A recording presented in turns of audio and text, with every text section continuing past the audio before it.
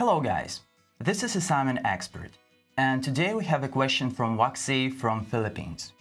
So here it is.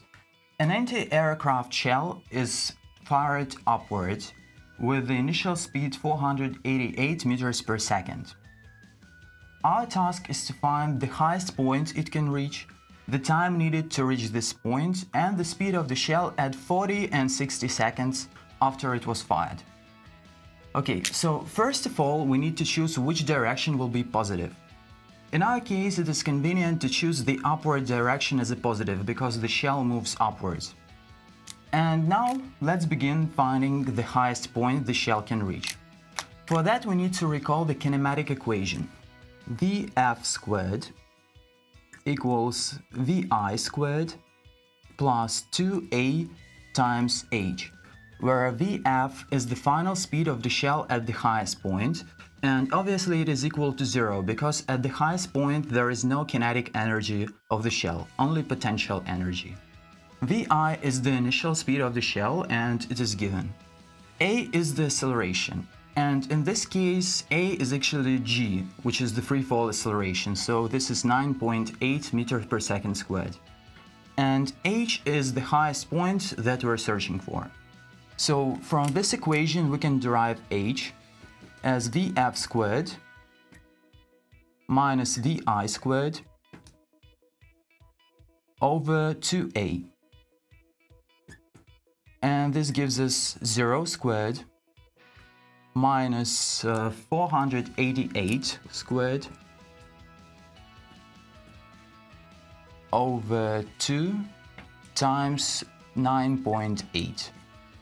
And here the acceleration is directed downwards, so we need to add negative sign. So this all gives us 12.15 times 10 raised to the third power meters, or 12.15 kilometers. Okay, so here we found the highest point that the shell can reach. Now let's find the time needed to reach this height.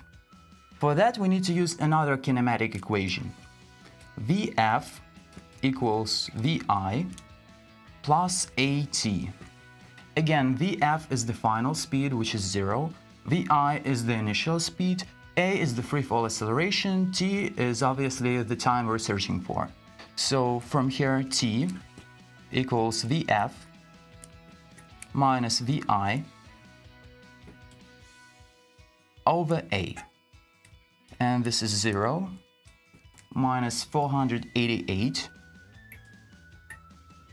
over negative 9.8. And this is equal to 49.8 seconds. So we found the highest point that the shell can reach and the time needed to reach this height. Alright guys, so we found the highest point that the shell can reach and the time needed to reach this point. And now we need to find the speed of the shell at 40 seconds and 60 seconds. For that we will use the kinematic equation we used before. Vf equals Vi plus At, where Vf is the final speed, Vi is the initial speed, A is the free fall acceleration, and T is time. So we're searching for the final speed. And when we're searching the speed for 40 seconds, we will insert 40 over here, and for 60 we'll obviously get 60 over here. So this is equal to 488 minus, because the acceleration is directed downwards, 9.8 times 40. And this gives us 96 meters per second.